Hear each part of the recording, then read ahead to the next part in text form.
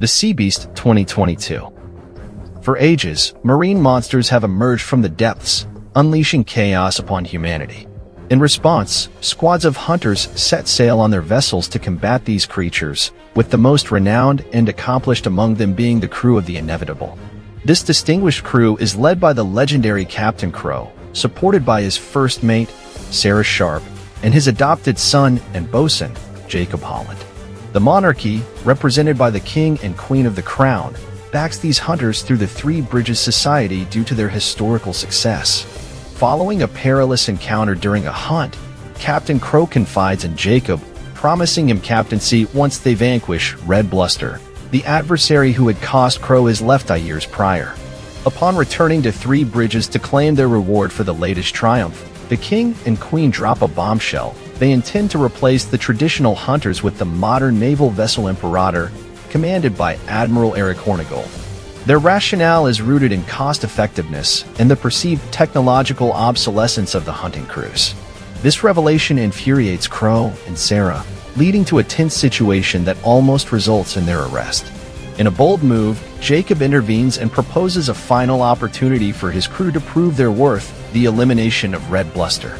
Admiral Hornigold reluctantly agrees, and a contest is declared by the Crown, pitting the crews of the Imperator against the Inevitable.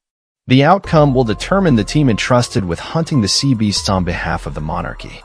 After they depart, the crew discovers an orphan girl named Maisie Brumble has stowed away on the ship to join them, having been inspired to do so by her late parents, who were themselves hunters.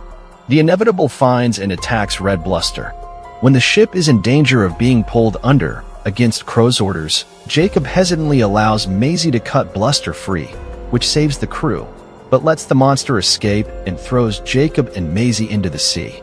Angered, Crow holds both of them at gunpoint and demands Jacob bring Maisie to him before Bluster emerges from the depths and swallows Maisie and Jacob whole. Jacob and Maisie are taken to an isolated island populated by several other beasts. Maisie discovers that Bluster is not malicious and befriends the beast, renaming her Red, while also befriending a smaller beast named Blue. Maisie begins to believe the monsters are really just misunderstood creatures, which Jacob initially denies. Jacob and Maisie convince Red to take them to Rum Pepper Island, so they can secure a ship to return to Three Bridges. Believing Jacob to be dead, a grieving Crow seeks out the renowned hunter and merchant Gwen Batterby, who gives Crow a poison-tipped harpoon powerful enough to kill Red. While traveling on Red's back, Jacob and Maisie bond with the creature and each other, with Jacob growing to support Maisie's belief that the beasts are innocent. They reach Rum Pepper Island, but discover the Imperator and Hornigold are stationed there. Red attacks the vessel after being shot at and inadvertently wounds Maisie in the scuffle. After she destroys the Imperator, Jacob stops Red's rampage and prevents her from killing Hornigold, but re-engages after she spots the Inevitable, and nearly dies after being struck with the poison-tipped harpoon. With Crow keeping her alive long enough to bring her to the Crown as a trophy, Maisie is nursed back to health, but then imprisoned aboard the Inevitable as it arrives at Three Bridges with Red in tow. After Blue frees Maisie, she realizes the hatred of sea beasts is simply propaganda created by the Crown to extend their corrupt rule. Crow prepares to publicly execute Red before being stopped by Jacob. Crow and Jacob fight, while Maisie and Sarah, who begins to believe Maisie's worldview of the beasts, free Red from her binds. Maisie and Jacob convince Red to spare Crow, subsequently exposing the Crown for their deceptions. After witnessing the passive nature of the beasts, Crow and the people of the kingdom renounce their beliefs. With Red and the other sea beasts left alone, Maisie, Jacob, and Blue begin their new lives together as a family. To be fair, the sea beast takes a bit too long to build up steam, and there's a tighter 100-minute version of this film within its 2-hour runtime. I wanted to tighten it up in a few places, and I do wish the world building was a little stronger. Some of the locations also feel thinly designed, although if all the time and budget went to the beautifully rendered monsters, that's understandable.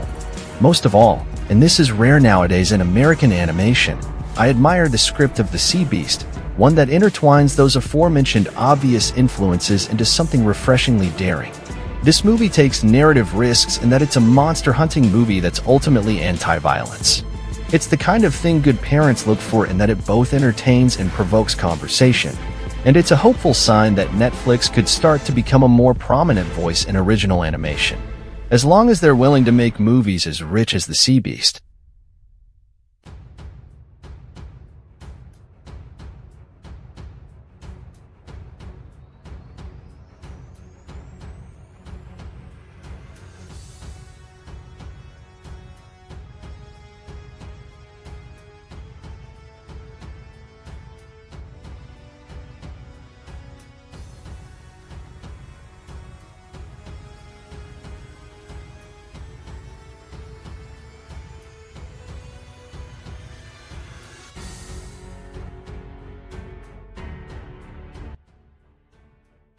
And I'll go